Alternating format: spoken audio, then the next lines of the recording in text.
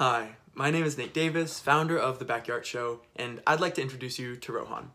Rohan is a 19-year-old budding musician in the heart of Los Angeles who's looking for ways to get involved with the music scene, show some of his talent, and create friends in the career he loves so much.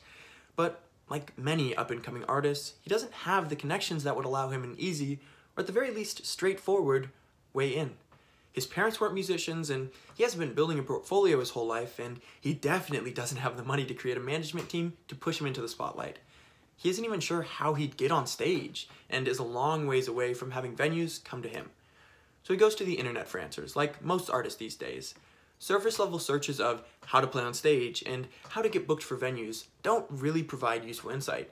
Yes, he already has a set list.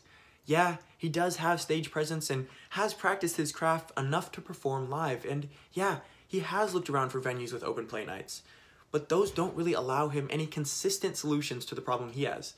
Best case scenario, he gets improbably lucky, and there's a benevolent music industry expert at whatever bar he plays at one night.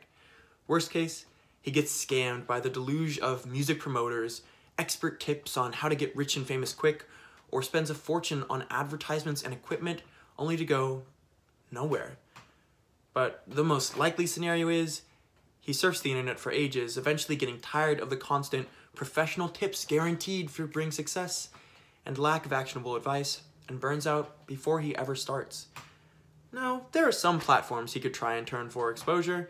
He could go to Gig Town, but the elderly crowds at the wineries and restaurants probably aren't his ideal fan base, and he isn't getting an ounce of exposure or opportunities to market himself, just some pocket money to play background music for a few hours. Or maybe he turns to So Far Sounds, signing himself up as one of their artists. But once again, there aren't any opportunities to market himself as a creative.